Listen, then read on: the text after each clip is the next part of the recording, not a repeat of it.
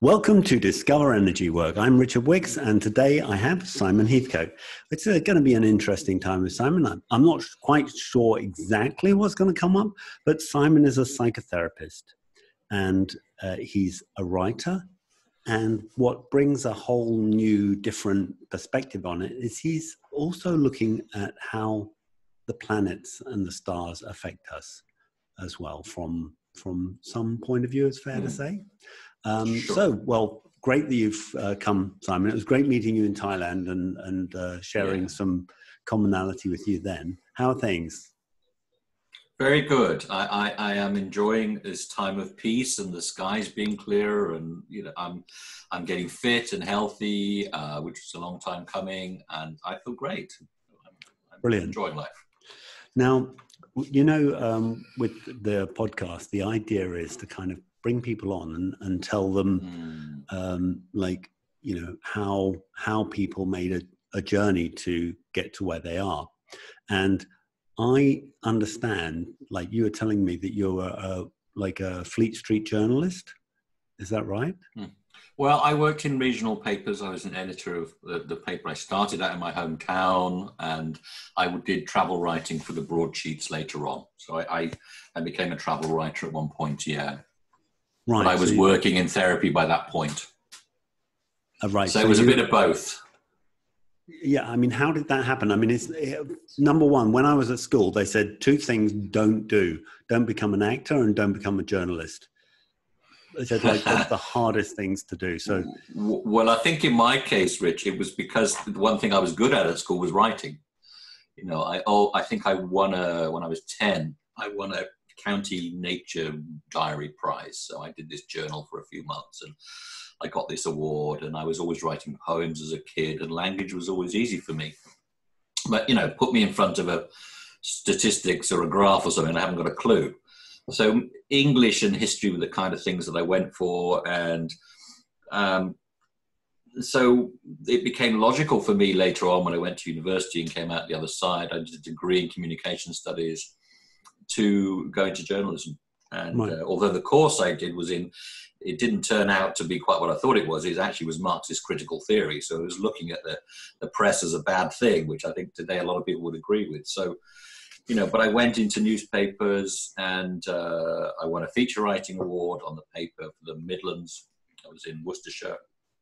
And then I got hoisted onto this very big newspaper, which terrified the life out of me. I went from a little newsroom with 5 people into a floor with 100 journalists on, and it was a huge leap, and part of my journey was also, at that point, I was trying to give up boozing because I was a drinker. So that was part of mine. I'll go into that, the trauma that really started that whole thing. So I was just kind of coming out of that at that point as well, but that put me back in it. So I had this very strange thing where I was kind of not in a great place, but also writing some really good stuff, and I thought at that point I was going to be the great writer. My ego was very much in the ascendant, thinking I was going to be this enormous writer, and I had everyone telling me what a great writer I was, and I won awards and all that stuff. But life didn't go that way. Life went another way, and it went into the journey of healing and recovery and all the stuff that we know and talk about, and really exploring many other aspects of life. I'd always been asking the deeper questions of life. And interesting, thinking about astrology, just to say this, that the astrologer, we would say, is a Gemini energy, asking questions, wanting to communicate, wanting details. But opposite Gemini, you have Sagittarius, which is the philosopher, which wants to know the deeper meaning of life, is not so interested in the details. And I was always more of the philosopher than the natural journalist, and so my life kind of changed into, well, how do I explore this part of me that really wants to understand the meaning of life? Because I was always asking those big questions.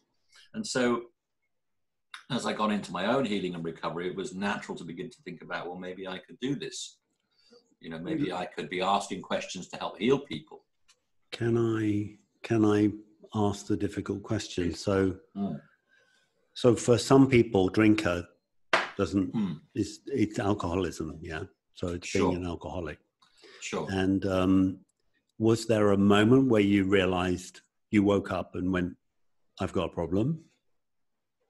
or I think not there were a really? number of moments. Yeah. There were a number of moments where I kind of went, oh, wow, this isn't so good. I mean, I think even from a very young age, I mean, at 14, I was having blackouts. So I was pretty hardcore very, very Mm. early on. And really it came from, and I'll go into this, a very, very difficult family situation where Mm.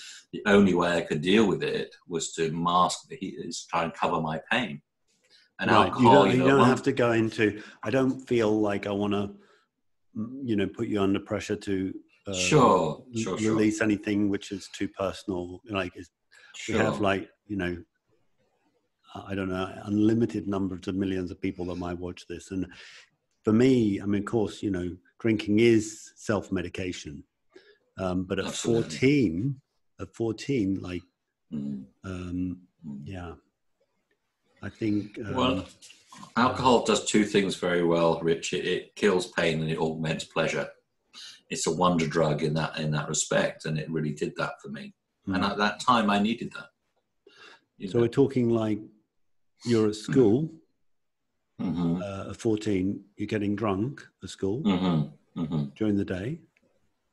Well, I would stay at a friend's house because I lived half an hour from school. I lived in a Okay. place called Malvern, and I went to school in Hereford. And a lot of us got the train every day, so I would find reasons and excuses to stay over.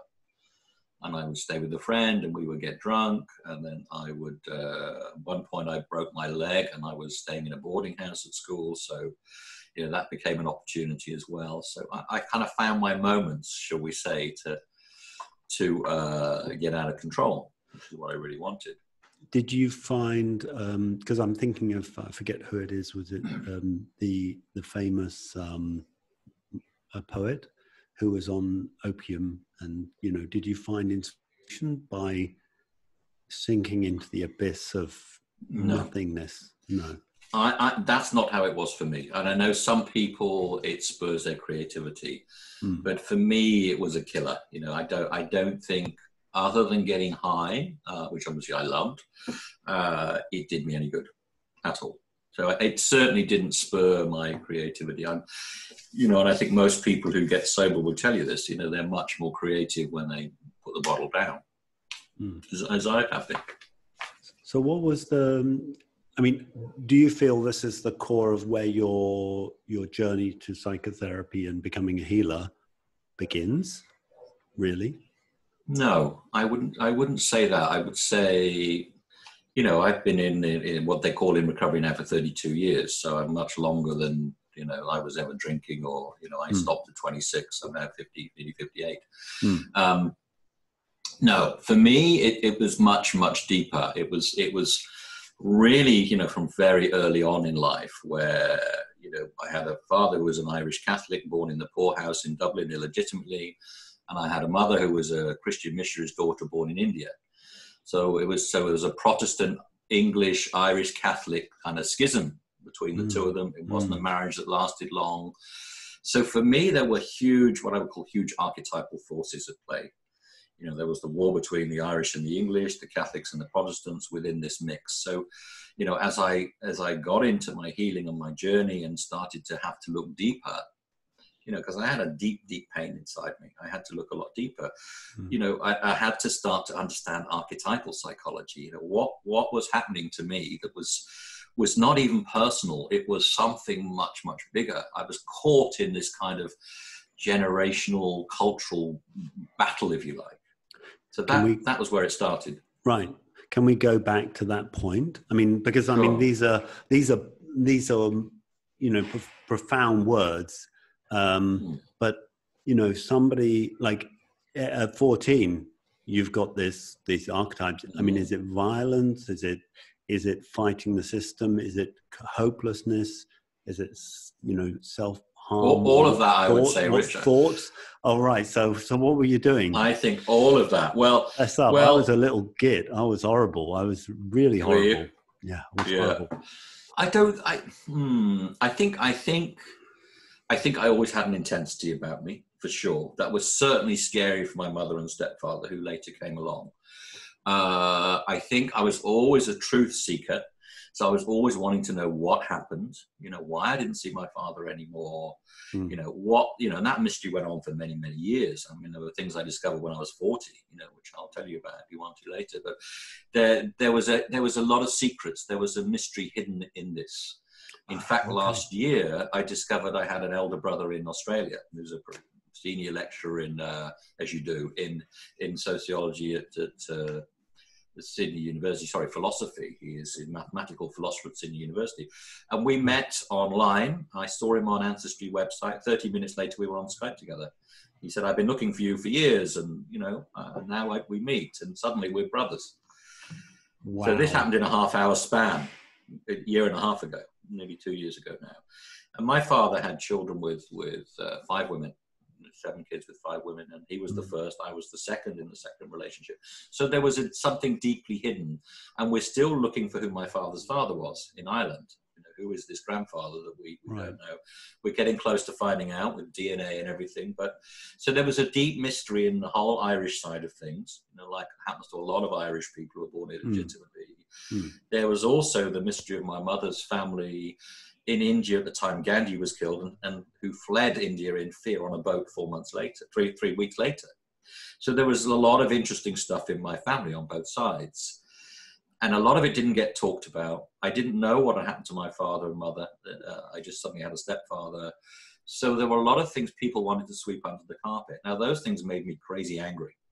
You push enough stuff inside a kid, you're going to get rage and volcanic eruptions. So I could certainly have my eruptions. But it was the pressure of all that was in my unconscious, in the collective unconscious that was inside me, that at a deep level, at a soul level, I knew about, but at a conscious level, I didn't. So, a human being can know things from their family DNA, from their own karma, carried inside them, but it doesn't mean they know it consciously. So that journey to make, I think all psychotherapy is making conscious what's in the unconscious. That's what my journey's been about. So it's been me trying to unravel and uncover the family secrets, and also then going into helping other people do that. It's like, why are you the scapegoat? Because I certainly was. And I was a scapegoat because I was the truth seeker, and no one wanted to know the truth. And I like to work with people who are in this position because I understand it very well.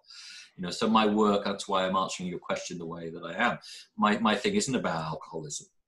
No. It's about something much deeper. It's about a journey to truth. And alcohol, as for many people, was the means by which I soothed the pain of the ignorance that was put upon me. So it's been an interesting journey, and that's why I work deeply with people and I work with the soul, because for me these are soul issues. They're issues of the deep soul, they're issues of your own karma, they're issues of your ancestry, they're issues of what's been hidden culturally, as in kids being shipped to Australia, for instance. In fact, my father was told we were going for a new life in Australia, so we ought to sign the adoption papers. So there's that whole movement of, as we see in the world now, abuse of children, whether it's emotional, physical, or sexual, denial of the truth, all the things that are being uncovered at the moment globally. Right. I had a feel for that inside me. Was this I'm learning this right now, so I'm on the fly and I'm going. Sure. We can fly together. Yeah, exactly. I'm hearing this mysterious secret force, behind your existence. Essentially a father figure that is there and not there. He's present but not present. Sure. And his ghost loom large over many things. Right. And then a certain panic in leaving India, like just That's dropping right. everything. A certain like trauma there. The wounded diaspora, Yeah. I don't know what a diaspora is, but diaspora is when people have to flee their country. Movements of people from one country to another. Right. Good. And then you you sort of say with 14 you were medicating yourself. So at what point was there something that said like, okay, I need to talk to somebody that in a different way? Where were you? Well, Let me when think that about decision that. was made? Were you Well, in a ditch, or were you just? well, I did end up in some ditches for sure, Right, but right. there was. Let me think how I answered that. The Because there was so much denial in my family, my mother and stepfather wanted to pretend the past hadn't happened. So, for instance, I would have to go to school and lie and pretend this new guy was my father. That's how severe it was. So there was a lot of Okay. shame in that. So Right. I would be constantly having to live a lie, which would, of course, make me furious. But that wasn't accepted at home because the lie had to be upheld. And so, when it came to my drinking, I hid it, first of all. I only, at that young age, could only do it sporadically because I didn't have access to funds. So they didn't see much of it. They saw some of it, but when they did, they kind of just blamed me for it. There was any chance of any help or any understanding or anything like that. So I was very much alone with it. Hmm. So, but it was severe very early. I was in big problems because I was medicating like crazy. But I think by the time I was 21, I was I'm trying to thinking in seek the help. UK, like, like the pub culture, like you can go down there and drink 12 pints of an evening and you're normal, Yeah. So, I mean, it's like, maybe there's people, they are normal to drink 12 pints, but I mean, You make a very good point, Richard, because a lot of the problems with drinking at a young age is the camouflage.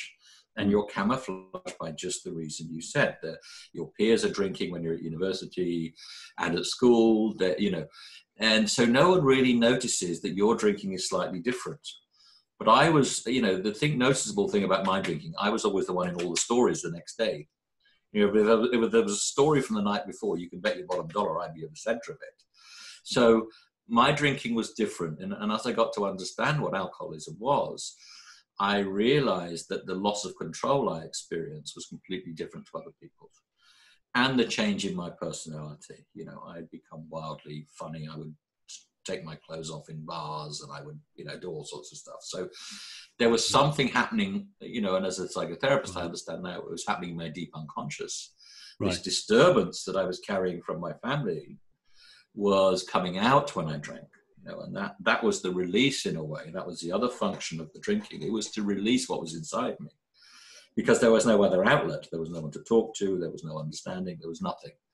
There wasn't an ally, so my father had gone. My mother had kind of really turned her back on me and had sort of handed all her power to this stepfather who really ruled the roost with a rod of iron. So, there was conflict at home. There was, so, in many ways, my story, it was pretty horrific, but the reality is I've come out of it incredibly well. But it took me a lot of work and a long time. And I want to say to people, whether it's alcohol, whatever, there is hope. You can get out of this stuff.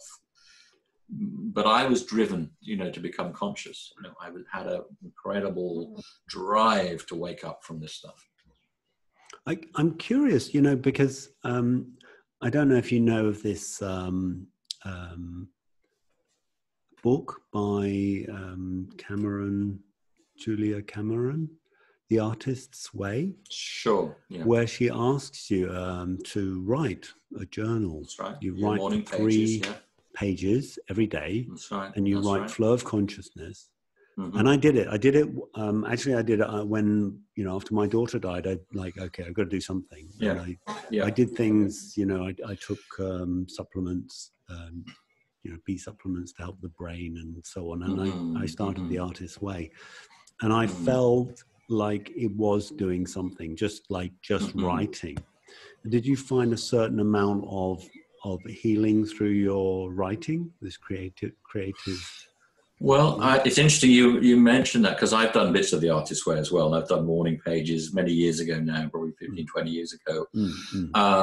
And that wasn't the form of writing that really helped me. But writing, my own creative writing, I think you've seen some of the articles and stuff I've written, writing can really, I very rarely these days, I'm not a moody person. I don't have bad moods. I don't have great highs and lows anymore, which is hysterical considering my life used to be full of highs and desperate lows. I'm very even now. And But if I have any kind of negativity or anything, if I write, within an hour I can be lifted much, much higher. So writing for me is absolutely, and I'm glad you picked this up, is a vehicle for healing, one of the best ones. And, you know, often I was doing someone's astrology yesterday, and, you know, saying, look, if you've got your Pluto, which in evolutionary astrology we see as the soul in the 11th house, one of the outlet points is always looking to the opposite of the chart. So in the 5th house, which is the archetype of Leo, that points to creativity as the answer to the dissociation of the 11th house. Okay. So, you know, getting people to move into their creativity is a large part of what I do, you know, encouraging people to find what it is that they want to do, what brings them joy, what stimulates them as part of the healing. Because it, you know, it certainly works for me. It's fascinating because you've got this whole thing going on with what I'm talking about. I'll say like one of the maybe oldest recorded forms of energy work, divination through the planets, the energies of the planets, you know, and their vibrations and resonances and so on. I mean, whether people can understand it or not, there's incredible coincidences in the way, you know, there's the planets are set up with certain vibrations and so on. But when did you I'm trying to get down to these aha moments, or these turning points where you've gone, well, you know, something's got to change, or that the way we're looking at this is all wrong, you know, the way I'm approaching this is all wrong, I need to do something else. And I've literally had people have a voice inside tell them, they've come on the show and said, look, I got this voice, you need to do this. And it's like, okay. Well, it's again, it's, you know, we're on the same wavelength here, because I do a technique people call soul mapping. And the soul map is looking at the key turning points in a life. You know, so I get people to map out on a bit of paper, what were the turning points in your life, for good or ill, accidents, illnesses, injuries, abandonments, betrayals. What were the things that marked the soul? So for me, the first one was 3 in hospital after my father left, and with pneumonia, dying of grief, and shooting. My abiding childhood memory was floating around in the universe, attached to nothing. It was many years later that I discovered in a regression that a boy who'd been bullying me on the ward, it was my 3rd birthday, had put his hands up my pajama leg. So there was a minor sort of sexual assault, which had propelled me out of my body. So I was in the void. You know, I was in this,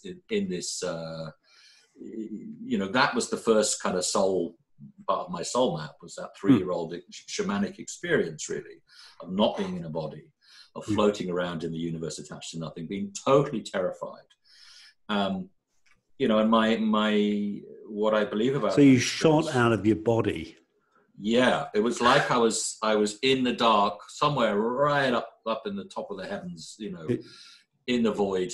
Wow. You know. Wow. And amazing. I think I came back with a lot of fear, and I think I also brought back some gifts with me. You know, because I think I wrote, I don't know if you saw the piece I sent you, I wrote in there about, you know, an arc, and I've noticed with many therapists who haven't had really deep experiences, they work in a quite limited way, and I think my work with the soul, with people, corresponds to that journey right into the heights. It's like a kind of circumference within which I work. Can I cut in a second? And because I am one of these people, and probably annoying people, that goes. I would never say that about you, Rich. What?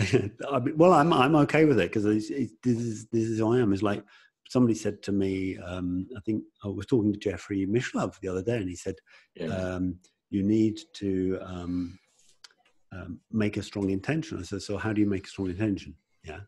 And I'm, you know, like, well, what a silly question, but no, I'll ask that question. So what is a soul? What is a soul? I mean, I think so many people, we use soul all the time, and I don't even, I'm not really and I thought sure I thought you were going to ask me this. And Yeah, and I think it's interesting because one of the people who really inspired me, because my business, Soul Vision, is very much about restoring soul to psychology. That's what I've got as my kind of mission statement, if you believe in such things, restore soul to psychology. Because if you do a psychology degree or course these days or train as a psychologist, you won't get a lot of soul in your curriculum. You'll get a lot of statistics and data and theory, but Yep. you won't get this thing called soul or psyche, which of course is what psychology means, study of the soul. So, things are always hidden in plain sight in my experience. So if something's saying psychology of the soul, why the hell aren't we doing it? So for me, it's like I want to bring people back into awareness of soul. Now, question, what is soul? Very good question. One of the books that really inspired me with my business was a book called The Soul's Code by James Hillman. And he says at one point, and I wish I could find the passage, hold concepts very lightly. He says people are always trying to pin him down to concepts. And he says, don't go there. Hold it very lightly. So I'll just preface what I'm saying with that. I think people, as you're saying, use the words ego, soul, and spirit in different ways. And I kind of like that. I mean, I'm reluctant to try and pin it down. But if I was to, I would say for me, soul is about essence. And Nisargadatta, the great sage, said, find the one who was with you at your birth and who will be with you at your death. What is that? That is you. What is this consciousness or soul that is with you at the time of your birth and who will be with you at your death? Because that is what we really are, beyond this form. We are, and that's why people who are 90 say I still feel 18, because consciousness doesn't age. The soul doesn't age. So, and I don't know if that's an adequate answer to you, but for me, I kind of hold it quite loosely. But for me, if we think about soul as the individual expression of spirit coming into the earth, and spirit is about the universal expression of soul descending. So I see spirit and soul as, soul as the individual manifestation of spirit, if you like. You see, I've done these, in my healing work, I've done soul recovery. So where a soul fragment through a trauma has literally shattered. There's been the soul hasn't shattered, but a part of the person's kind of gone, I'm not up for this. I don't even want to be here. I'm leaving. I had that experience, yeah. And I think, a lot of the, when people are feeling out of their body, they're feeling confused, they're not sleeping well. Of course, we can medicate them for this sort of thing, and there's various ways. But if you look at it, in many cultures, they say, no, the soul has just said, no, I'm breaking off. I'm off. And then the shamanic journey is to go and bring the parts back. Yeah. I mean, right. Do you mind if I share a story?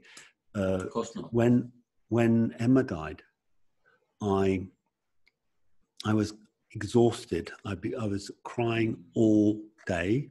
Kind of all day. I mean, I was so tired I could go out for one meal a day, and it lasted a few days, and I was starting to get worried because I'm like, I don't physically. I'm on my own in Hong Kong. I mean, I've got friends, but you don't reach out, and so I did this journey where I imagined I was on my shamanic, totem animal, and we went into the Deathlands. And there in the Deathlands was this dead shadow, and we picked it up, and I said, I need this. I'm going to have to bring it back. And we carried it all the way back to me, and it took like 5 minutes. It wasn't like, there was no drumming. I just did an inner journey. And from that moment, I stopped crying, and for 3 days I cried when I closed my eyes to sleep all night until the morning. But I was physically okay. And I go, in a way, I mean, I know I'm telling the story, but in a way, that's why I'm sharing, and Discover Energy Works. I want people to know, like, this is some really, really amazing stuff that can happen. And that's proof. Absolutely. That's like, put your hand in fire proof that there's a different level to us. So, you're not going to get with the psychotherapy, but somebody who's like a classical, ABC Beck approach, classical approach, and there's nothing wrong with the Beck approach, yes, the CBT, cognitive behavioral therapy.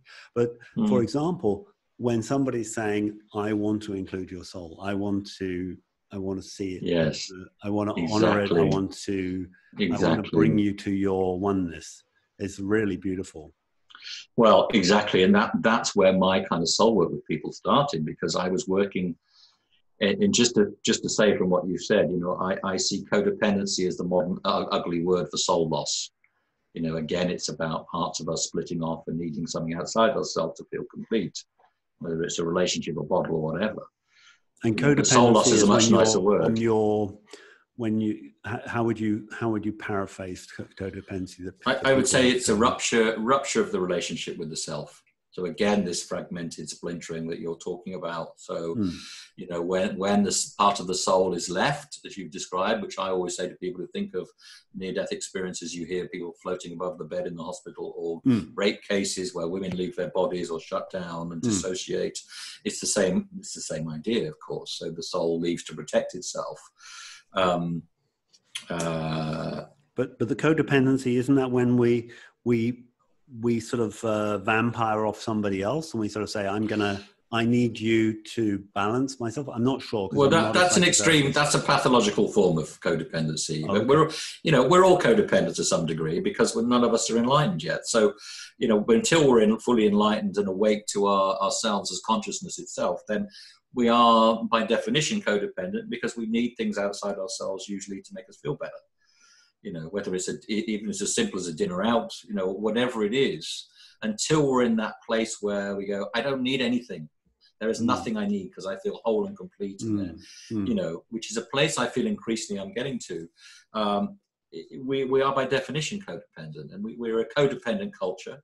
There's no question about that. I mean, you know, I know we're not going into what's happening in the world at the moment, but a lot of what governments are doing is highly codependent, you know, nanny states. Yeah. You know? To me, I mean, like, especially not going into what's going on in the world, I think it's always been going on. Do you know what I mean? Like, yeah, exactly. Like, it's more conscious now. Hopefully, we're seeing it more. Hopefully, you know, there is a change in consciousness, and so my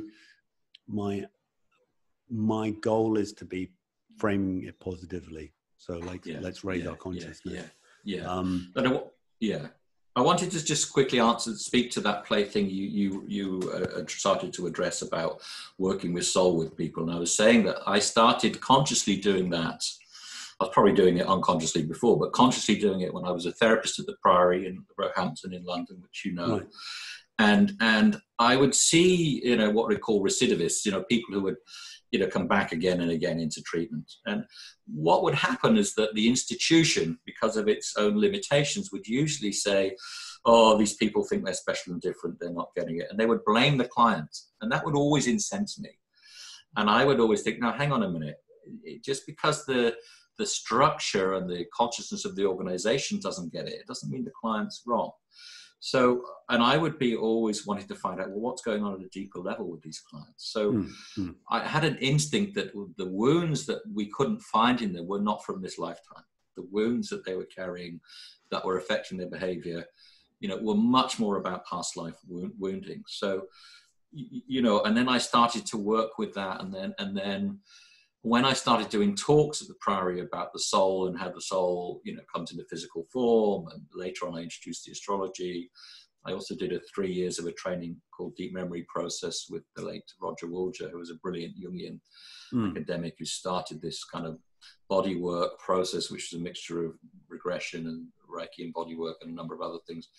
But he died, sadly, so I didn't finish the training. But I knew enough about past life work to start talking about it. And what I find with those clients, Rich, is that they were so pleased. They said, oh, at last someone gets it. Someone gets that I'm not just this grubby addict. I'm a soul struggling with something. And that maybe there is a way out of this. You know, maybe if we look in the right place for the roots of this disorder, we can find a way out. And that's when I really started getting interested in it more and more, because it spoke to them. You know, if they were ready, not everyone, but if they were ready to hear that language of the soul, a lot of them went, wow, this is what I needed to hear. Now, this puts things in context for me, because we're talking about context in the way, aren't we? You know, and I always think if we have a big container as a therapist, then the container does the work. Yeah. I mean, you know, what enters my mind is it's a wonderful reframe. You know, it's Exactly. like you're not sick, you're on a journey. Yeah. That's right. And everything part of has your meaning and journey is purpose. going through this difficulty. Totally. And maybe you even chose it before you were born. Yeah. And so there's that, I was talking this morning about non-resistance. That whole concept of if somebody says you're fat and ugly, you go, oh, I agree. Instead of going, I find myself sometimes I look in the mirror, I go, oh yes, I definitely have looked better. Well, Eckhart Tolle talks about this, doesn't he? Eckhart Tolle talks about this, about just letting things go through you. You know what people say, don't resist, don't hold on to anything, just let it pass through you. Yeah, that's nice. And of course, Freud coined the term resistance after working with these neurotic Viennese women and seeing, you know, how resistance works and how we deny truth to ourselves in order to protect our core. You know, but you're also working with these archetypes, aren't you? You're quite interested in this Jungian. So it's sort of, for me, it's like, I mean, how did you get from a out-of-body experience when you were 3 to, and there's all this background. How did you get, and I know I keep on coming back to it, but it's like, how did you get to change from being a writer in a regional and even a broadsheet to becoming a psychotherapist? I mean, was it through your own suffering and saying, like, because I always felt like I did my psychotherapy degree as a way of avoiding me doing therapy. Because I was going to have to look at myself. You're going to have to look at do that horrible thing. So I'm thinking, therapy would have been cheaper. Well, well, the first thing that happened is I went into rehab when I was 26. You know, I went into rehab and I would sit in group therapy and I would think, hang on, I can do this better than you guys. So, and that sounds arrogant, but it was, because of my sensitivity and the things that had happened to me. And again, I'll connect it with this flying fire out of my body. Maybe I could see some things that other people couldn't see. So I had something, an experience, I guess, in my soul that a lot of the counselors I noticed didn't have. So I could hear what was the undercurrent of what the clients were saying, and I noticed they couldn't. So at that point, I thought, hang on, I enjoy this. I'm highly sensitive. I can do this. Why don't I think about doing it? And I was editor of the newspaper in my town at this point in 92. And I was deputy editor then. I would drive 80-mile round trip twice a week to Birmingham to go to night school to do this counselling training. So that's how it started. I was madly enthusiastic about it. I was passionate about it. I was passionate about helping people. Because the one thing about working in newspapers, especially when I became an editor, the public hates you, the staff hate you, and the management hates you. And being a very sensitive person, that didn't really work for me. You know, I wanted to do something where I had a more personal connection with people. And I felt I was good at this. I had a natural gift for it. And when I did my training, they said, well, you have a natural gift for this. So that's how it started. I did the night school thing. And a few years later, I was offered a trainee counselling thing at the rehab I'd been in. So they obviously recognized something that I could do it. So then I did that for a year. And that's where it really started. I'm curious, like why you would attribute this out-of-body experience as a 3-year-old. Because, you know, I often be doing energy work, and I'll find that I've gone somewhere in my mind and got some information. I mean, it's like a little journey, and I'll be telling them what I've picked up. And I'm wondering I'm just curious, like, you doing the same thing? Well, so what's the question exactly? Well, are you doing the same thing? Are you going, like, do you feel like you sometimes like nip out of your body, go down the shops, pick up go on the spiritual internet, enter some questions about the person that's there, like why are they like that, and then the information comes and you come back and give it to them, or is it? It's not like a download with me. Okay. I don't have that. I'm not gifted in that way. I wouldn't say. It sounds like you are. I wouldn't say I am. It's more of. I think because my experience was, my family. I mean, the other thing, my parents were both born on the same day. They were born on September the 8th, which is the Virgin Mary's birthday. So I had this strange kind of divine feminine part of it as well going on. And that's also the day the spiritual teacher I love, Miss Agadata, died. So I had this whole September the 8th thing going on as well, which was very strange. Wow. Yeah. So there was always this sense of, well, hang on, there's something going on here, and in my life, and I think and it's hard to explain to people, that experience of being catapulted far away from the earth in consciousness as a very small child. I think the way I wrote about it was, it's like, if you take it as a circumference far around the earth, some of us have little circumferences around the earth in our consciousness, others have slightly bigger ones. And I had a huge circumference from this experience. So and I always think, well, get it. Within that circumference, I can help heal what's within that circumference, which is a lot. But the picture I get, Simon, is like that you were shot out to the stars, and then later you worked out, I need to go out to the stars. Yeah, I need to get the star information. We'll call it like insight. planetary information, which is this childhood. It's this circle of the child. That's right. Returning to the. Well, that's a great. I hadn't thought of that. Thank you. Yeah. Thank you for that. That's a great insight. And they call, in Mongolian culture, they call the shamans skywalkers. That's right. Okay. So it's like going into the stars and going. What will you say? The stars are another realm. Yeah, I mean, I always had this mystical thing. I guess I didn't know then until I didn't have the language, but I realized that I was a mystic, and I don't mean that in any grand way, but a mystic in the sense of the world was never going to be enough for me. I always wanted something else. So, and the other thing about that experience, I would say, there's a great phrase which says, a mystic swims in the same waters that a psychotic drowns in. So, I was obviously drowning in my drinking from that experience and the other experience that happened after it later on, which included being a confidant in my mother's affair when I was 10 years old, all sorts of awful stuff. So, I had a very difficult package of stuff to deal with. But there was this sense of there's some meaning and purpose to all of this. I'm going to use this one day. And I had that as a child. There is, even though at times I was so low and depressed, I felt there was this tiny little flicker of light in me, just keeping me alive, like a pilot light only. I knew one day I knew I was going to survive, and I knew it would flourish at some point. Didn't know how. I mean, I find it's quite an inspiring picture in my mind that where you've gone through these different phases. You've gone to this turbulent phase, self-destructive phase, and then making amends in a way, making amends with the forces which were tearing you apart. So, like meeting the shadow or whatever it is. Yeah, I've done quite a lot of shadow work. Yeah.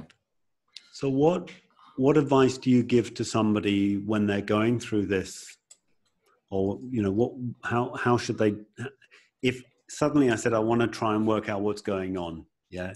You would say, come and see me. Or would you say, I would. Would you say like one option is come and see me, but follow your heart? Or would you say? Always, if something speaks to you and calls you, go with that, develop that intuition, go with that. I would say, come and see me because of the experience I have personally and professionally, now.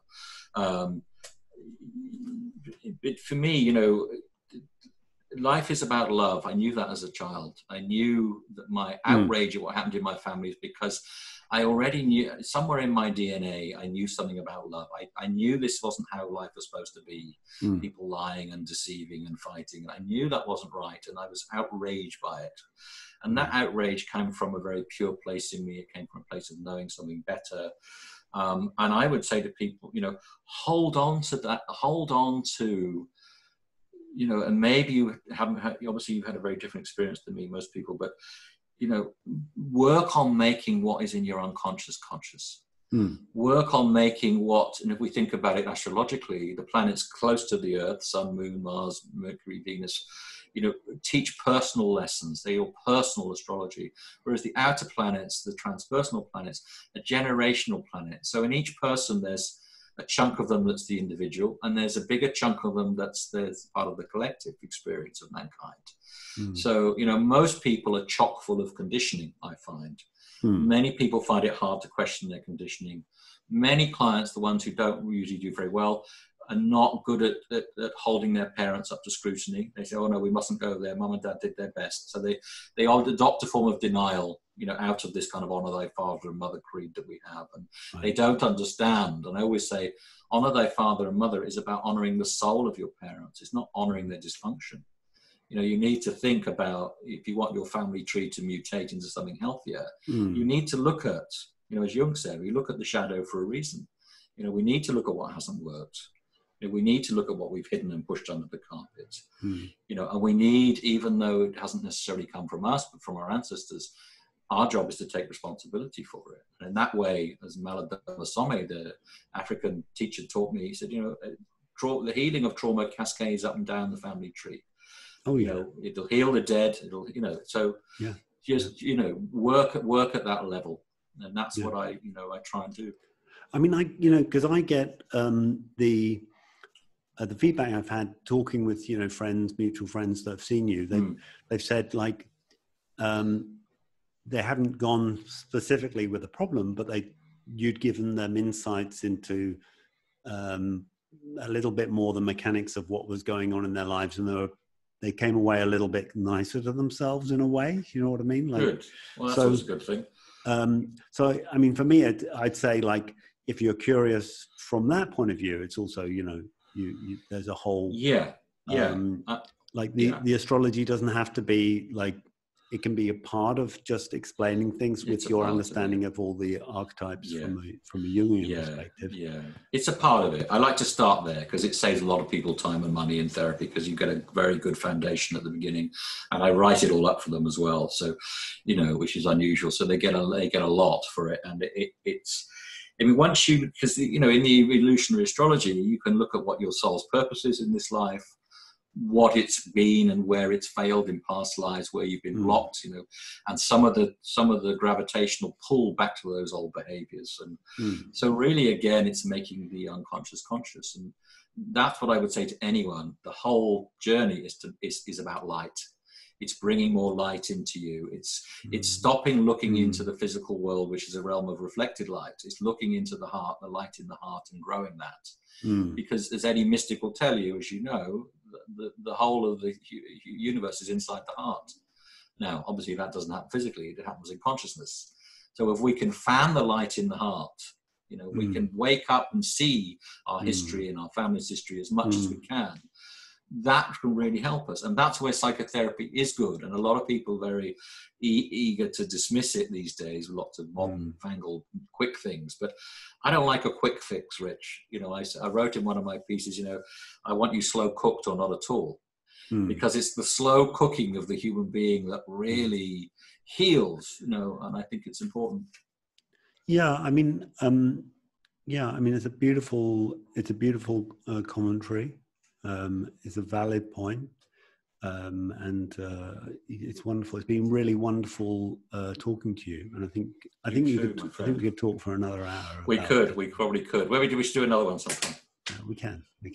Great. Mate, thank you so much. If people want to get hold of you, do you have a website just to give it a shout out? Yeah, it's called Soul Vision, one word, SOUL vision.co.uk. Okay. And they can get on there, and you can there's a contact form and all that stuff. Yeah, right. You can explore your soul path, your soul purpose, and it's international because we're on the internet. So absolutely, I'm working with a lot of people in America at the moment. And, awesome. Yeah, mate. It's good to see you. Thank you so much. Yeah, wonderful. Enjoyed it a lot. See you soon.